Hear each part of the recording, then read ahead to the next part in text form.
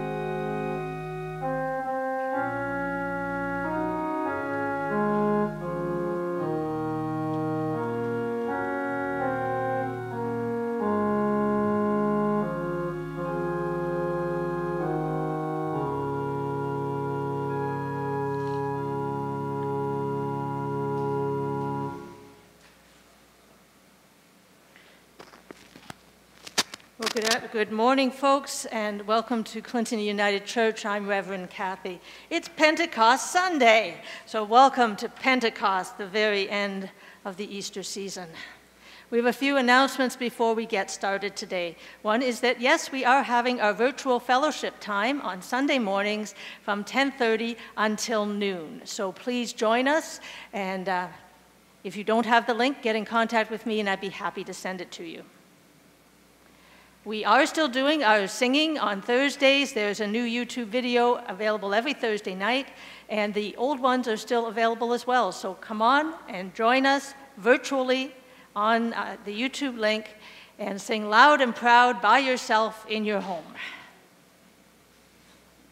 We have some meetings upcoming. The official board meets this coming Wednesday, and then the next week we have on the Tuesday the outreach meeting, and on the Wednesday the worship and music. Please contact your board chair or your committee chair if you're not certain how those meetings are taking place.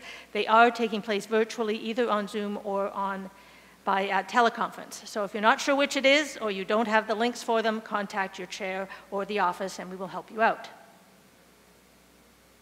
Stuff the Truck is happening on May 29th. That is this coming Saturday from 9 until noon. Come and see how full we can get a truck of items for the food bank. This is open to anyone in the community, so tell your friends and your family, come on out, you drive in, we take the food away, and you drive out again.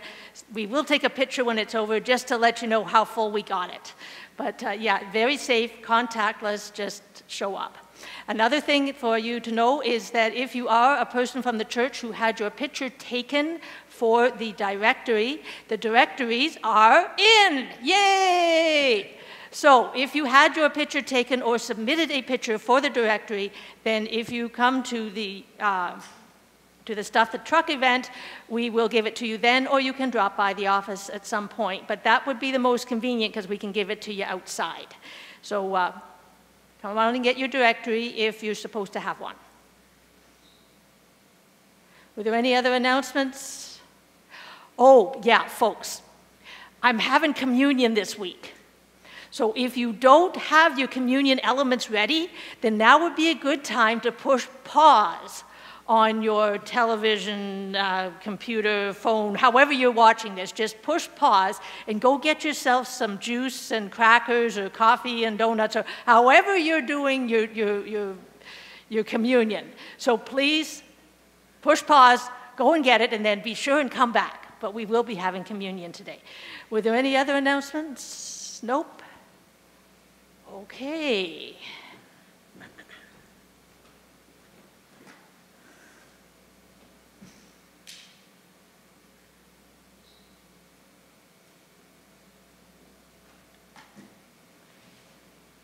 Lord, we give you thanks for light, the light of your Son, Jesus Christ, coming into our lives. Enlighten and illumine us that we may worship you this day in spirit and in truth.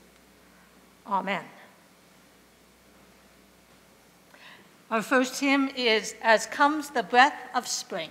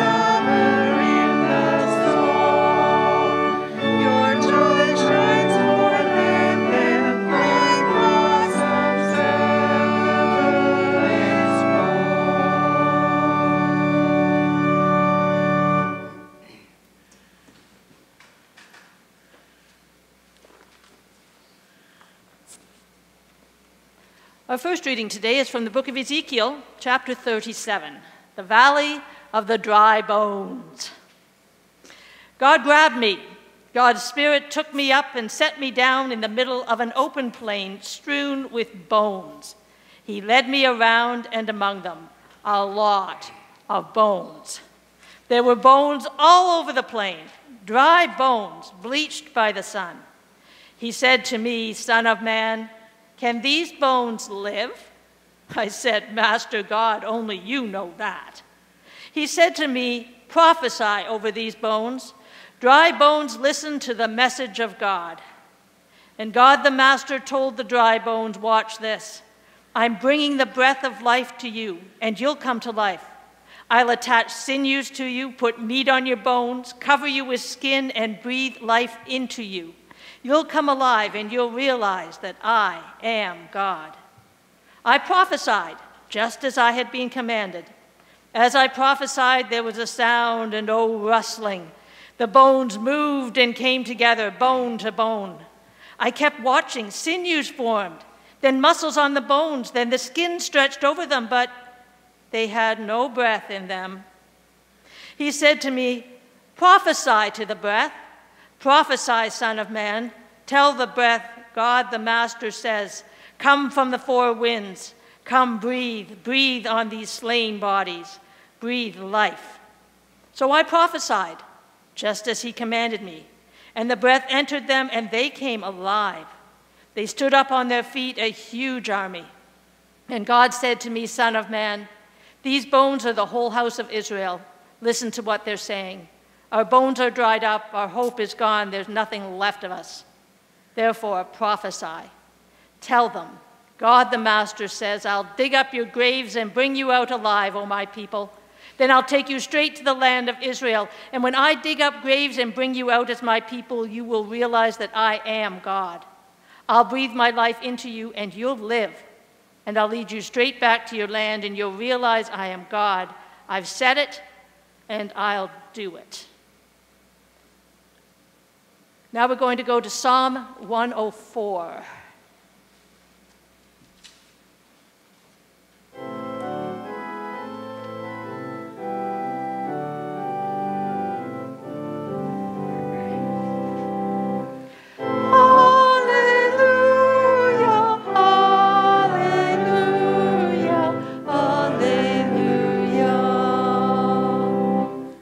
O God, how manifold are your works. With wisdom at your side, we make them all. The earth is full of your creatures. Alleluia, alleluia, alleluia. There lies the great and mighty sea, teeming with living things, both great and small. Upon it sail the ships, and there is Leviathan, the monster you made to play in it. All these look to you, to give them their food in due season. What you give them, you gather up. When you open your hand, you fill them with good things. But when you hide your face, they despair. When you take away their breath, they die and return to dust. But when you send out your Spirit, they live again, and you renew the face of the earth.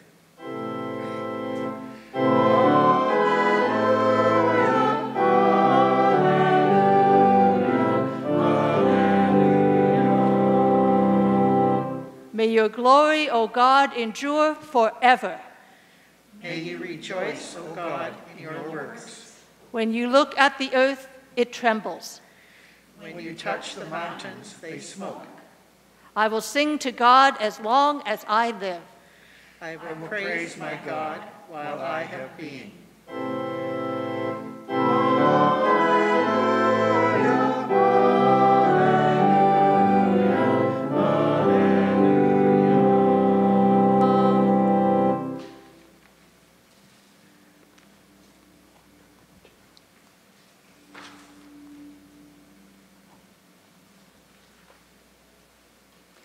I'm reading from the Gospel of John. I'm doing this in a slightly different order because, well, I want to finish up with the Acts passage because it's Pentecost.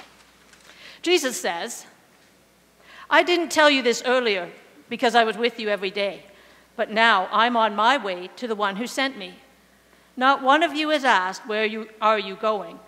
Instead, the longer I've talked, the sadder you've become. So let me say it again, this truth. It's better for you that I leave. If I don't leave, the friend won't come. But if I go, I'll send him to you. And when he comes, he'll expose the error of the godless world's view of sin, righteousness, and judgment. He'll show them that their refusal to believe in me is their basic sin, that righteousness comes from above, where I am with the Father, out of their sight and control, and that judgment takes place as the ruler of this godless world is brought to trial and convicted. I still have many things to tell you, but you can't handle them now. But when the friend comes, the Spirit of the truth, he'll take you by the hand and guide you into all the truth that there is. He won't draw attention to himself, but will make sense out of what is about to happen, and indeed out of all that I have done and said. He will honor me. He will take from me and deliver it to you. Everything the Father has is also mine. That's why I've said he takes from me and delivers to you. And finally, reading from the Acts passage, Acts chapter 2, the story of Pentecost. So when the feast of Pentecost came, they were all together in one place. Without warning, there was a sound like a strong wind, gale force. No one could tell where it came from. It filled the whole building. And then like a wildfire, the Holy Spirit spread through their ranks, and they started speaking in a number of different languages as the Spirit prompted them. There were many Jews staying in Jerusalem just then, devout pilgrims from all over the world. When they heard the sound, they came on the run. Then when they heard one after another their own mother tongues being spoken, they were blown away. They couldn't for the life of them figure out what was going on and kept saying, "Aren't these all Galileans? How come we're hearing them talk in our various mother tongues?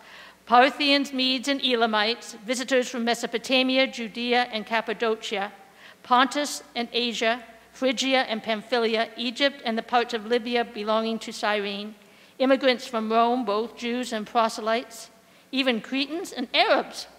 They're speaking our languages, describing God's mighty works. Their heads were spinning. They couldn't make head or tail of any of it. They talked back and forth confused. What's going on here? Others joked. They're just drunk on cheap wine.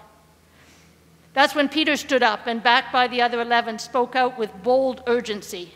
Fellow Jews, all of you who are visiting Jerusalem, listen carefully and get this story straight. These people aren't drunk, as some of you suspect. They haven't had time to get drunk. It's only 9 o'clock in the morning. This is what the prophet Joel announced would happen. In the last days, God says, I will pour out my Spirit on every kind of people. Your sons will prophesy, also your daughters.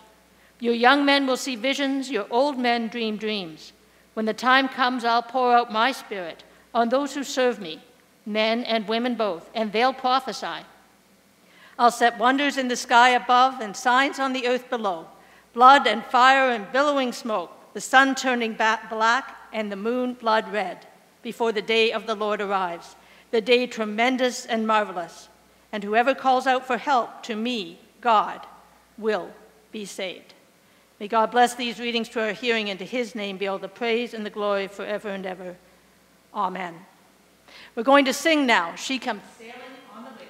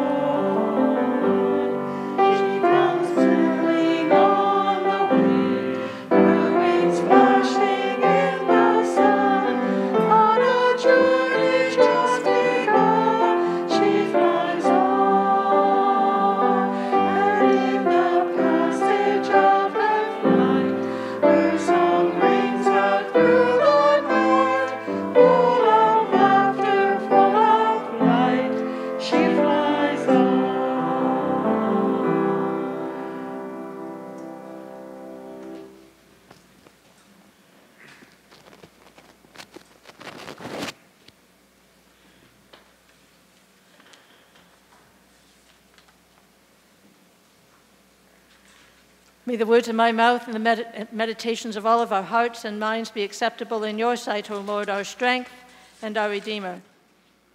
Amen. Yep, it's Pentecost. Pentecost meaning, well, everybody knows about pentagrams and stuff. That's 5.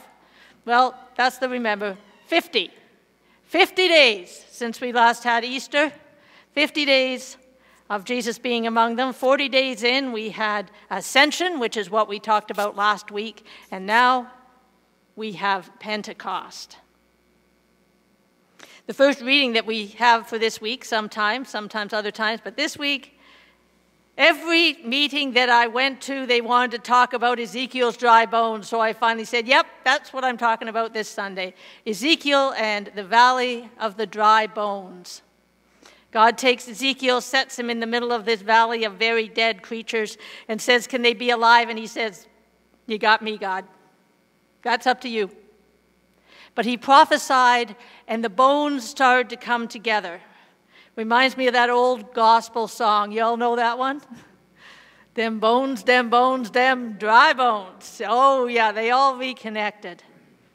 One of the questions that we were asking ourselves this week as we were looking at this passage is, where are you? Where are you in this passage? Are you the dry bones? You feeling kind of dried and wizened up, maybe a little bit, with all this darn COVID stuff? Are you where the bones are just starting to wrestle a little bit? They're just starting to move a little bit. Is that where you're at? You've been kind of dried and wizened up, and now you're maybe twitching a little?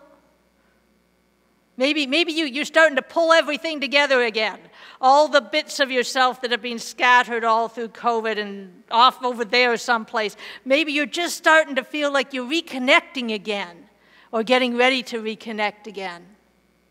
Are you all reconnected? You're all put together?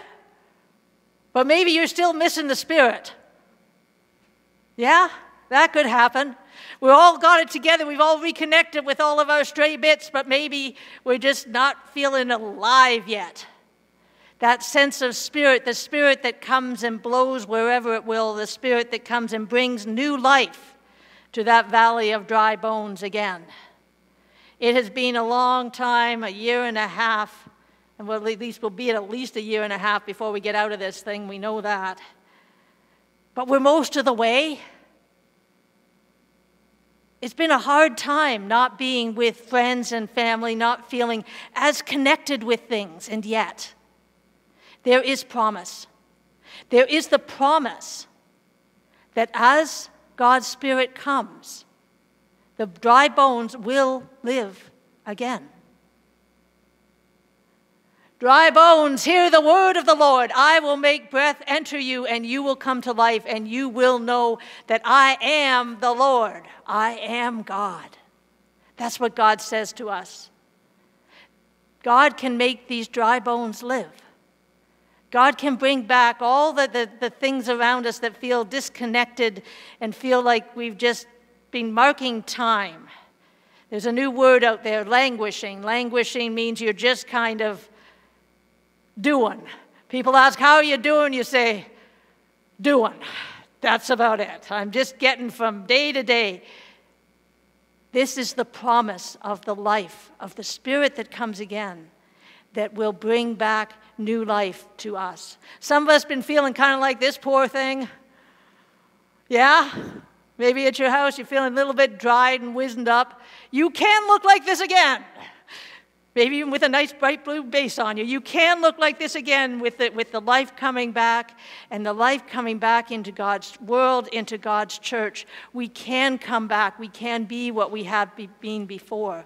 We just got to trust that if we wait a little bit longer, do what we're supposed to do, that God will come back. God never left. Just we're feeling a little out of touch with Spirit right now.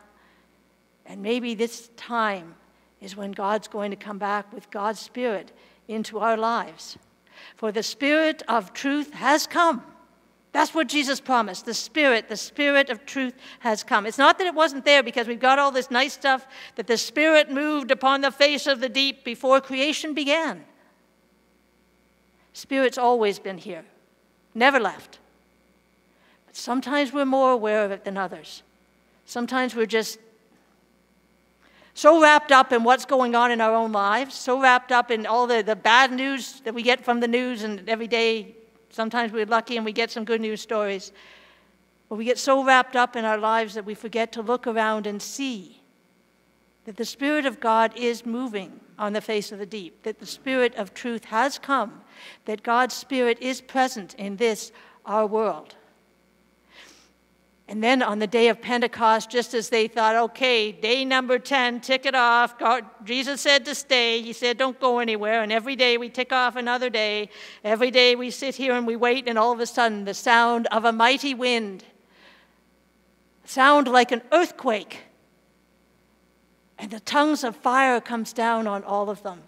And they get the gifts that they need for that time and for that place. The biggest gifts they needed right then was they were a bunch of Galileans. They'd never gone anywhere. They spoke their own native tongue. They might have a little bit of Greek. They might have a little bit of Latin. But mostly they were speaking Aramaic. And God wants them to go all over the world and talk to everybody. Well, the first thing they're going to need is a good translator. And that's what God gave them, the gifts that they needed for that time and that place. What do you think the gifts are that we need now? What are the gifts that we need in this time and place? We don't plan on sending people to the ends of the earth from here, so what gifts does God need to give God's church here?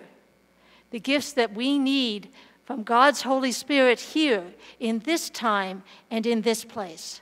The gifts needed to equip this church and the churches around us and all the united churches and all the churches around the world. What do we need right now? What does God's Spirit need to give to us? And then you watch for it. And you fan the flames when you see it. And you will build to a roaring fire as God becomes present in this God's world again. This is the day of Pentecost. The day of Pentecost has come with God's Spirit coming to each of us with the gifts that God knows we need for our lives. Thanks be to God.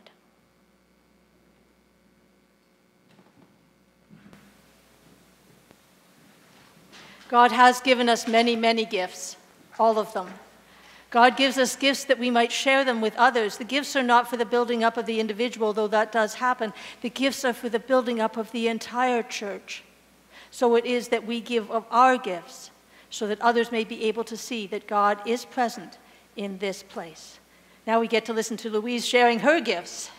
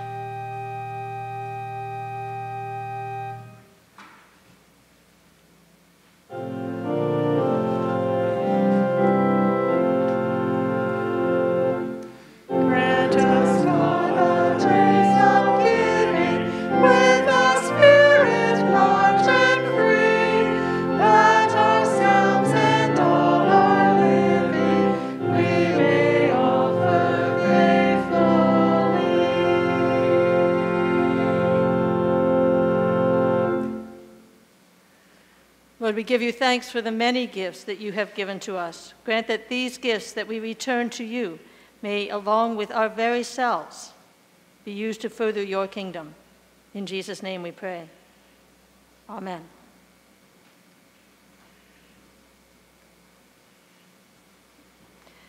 Now we're going to sing Spirit of the Living God.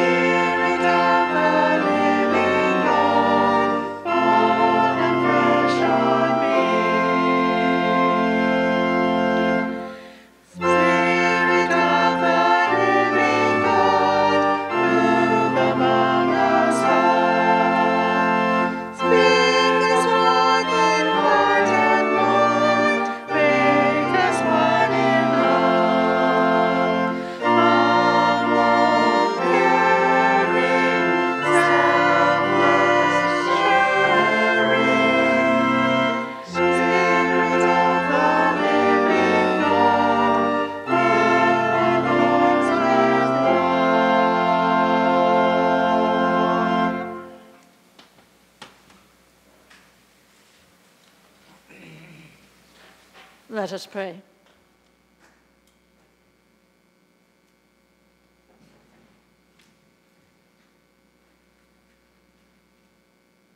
Lord, at this day of Pentecost, the day when you give of yourself by your Spirit to your people and to your church, we thank you for that gift of Spirit that connects us both to you and to one another. You come to explain to us all that Jesus has taught, to continue that connection that the disciples had, and now we also have through you, that fountain bubbling up in the middle of our hearts, giving us the fresh water we need, helping us to be connected from our spirit to yours. You also come to us to bring us comfort, for you are known also as the Comforter. You come to give us strength as we move through these strange times. You help us to figure out how you call us to live in a strange land, how you call us to be the church, to be the people that you call us to be, because you've got this picture in your mind's eye of how each and every one of us can be. And Lord knows we don't always quite make it, but you keep holding it up in front of us and encouraging us to keep trying, to be and to become your faithful people. Lord, there's a lot of people in this world who are hurting. Lord, thank you that there is, at least when I left the house, a ceasefire in Palestine and Israel. Pray that it holds at least until these good people can see the video we're creating. We pray for the people around the world who are suffering with COVID. Some we hear about, and there's an awful lot more that we don't. There's parts of the world we just don't usually spend any time hearing about. And now, well, we're not hearing anything about their struggle with COVID. But Lord, help us to be generous people, willing to make sure that all around the world people get their COVID shots. Yes, we need to get it done here. Yes, we want to hit our benchmarks so we can get opening up. But there are some places in this world, they are so sick, Lord. You know. Help us not to forget our brothers and sisters just because we can't see them on the news. Lord, be with us. Help us to be and become what you call us to be each and every day. Amen.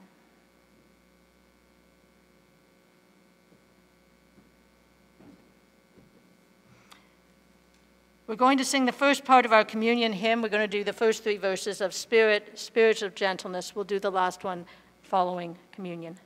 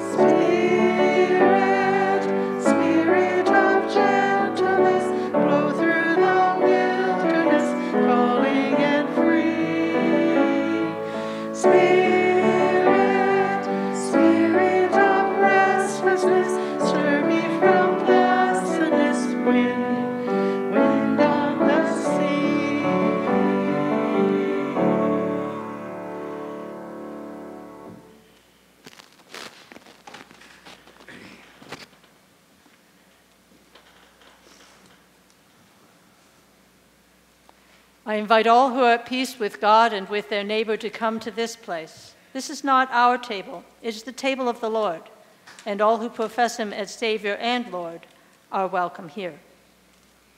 The Lord be with you. And also with you. Lift up your hearts. Lift them up to God. Let us give thanks to the Lord our God. It is right to give God thanks and praise. In the beginning, the Spirit moved on the face of the deep. The breath of God breathed God's Spirit, God's life, into all living things. Thanks be to God. You sent your Spirit to enliven and to inspire your prophets, and they shared your guidance and your love with your people. Thanks be to God. You sent your Spirit to Jesus as he came to the Jordan River. There, baptized by water and the Spirit, he began his earthly ministry. Thanks be to God. He instituted a new celebration, a meal with his disciples and now with us. A meal based on the Passover feast, but now with Jesus and with the Spirit. He took the ordinary things of life, the bread and the cup that they had every day, and he made them special, saying that he was the bread and his blood was in the cup. Every time that they ate and drank, whether they were alone or with friends, if they remembered Jesus, he would be with them. Holy, holy, holy Lord, God of power and might, heaven and earth are full of your glory. Hosanna in the highest. Blessed is the one who comes in the name of the Lord. Hosanna in the highest. After Jesus had been betrayed and was killed, you raised him up once again. And so we celebrate and praise you, proclaiming the mystery of our faith, saying, Christ has died, Christ is risen, Christ will come again. Jesus continued to appear and to teach until he ascended into heaven after 40 days. On Pentecost, your Holy Spirit descended on the disciples as they waited in Jerusalem, as you had commanded. The Spirit came as tongues of fire with the sound of a rushing wind. The gifts of your Spirit were given to each as needed to create your church. Thanks be to God. So we give you thanks for what you have done, and we pray that you send your Spirit on us today. Equip and empower us to do your will. Help us to be and to become your church here. Your hands and feet, your eyes and ears, your voice speaking peace and love to a hurting world. Thanks be to God. Through Christ and with Christ and in Christ, in the unity of the Holy Spirit, all glory is yours, God most holy, now and forever. Amen. We pray these things in the name of Jesus, who taught us to pray together, singing,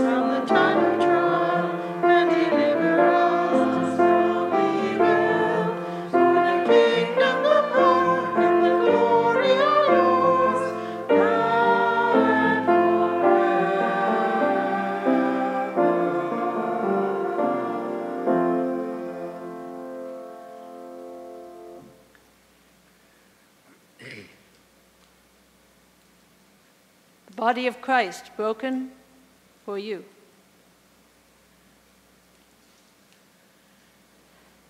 The grapes which are crushed to create the blood of Christ, given for you.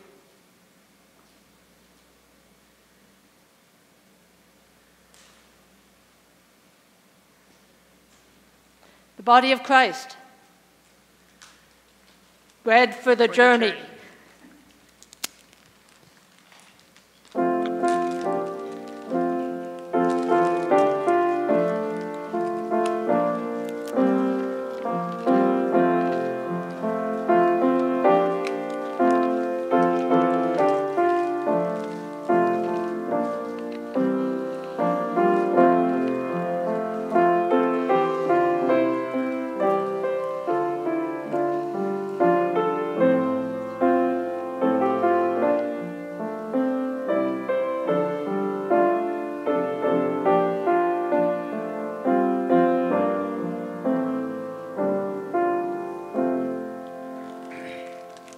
blood of Christ, the cup of salvation, the cup of joy.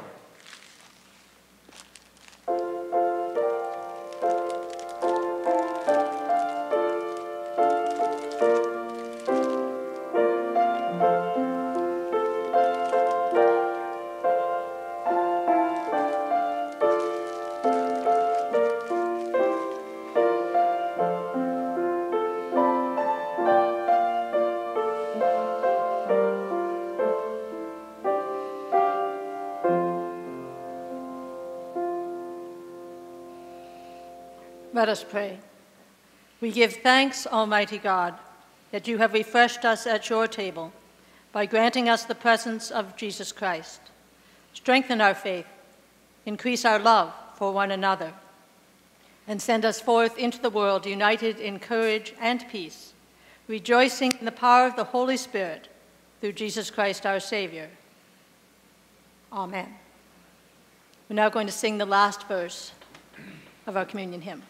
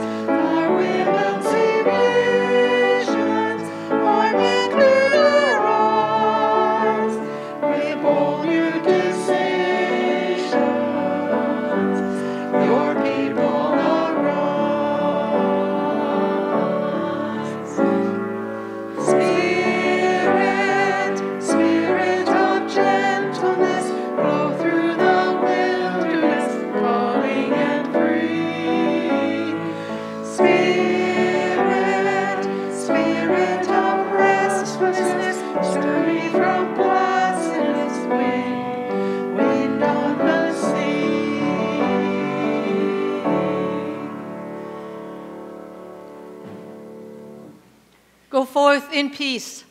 Go forth knowing you're not ever alone. You are always wrapped firmly and lovingly in the grasp of the Comforter, the Spirit of truth that walks with you each and every day of your life's journey. May the grace of Christ attend you, the love of God surround you, and the Holy Spirit keep you this day and always. Amen.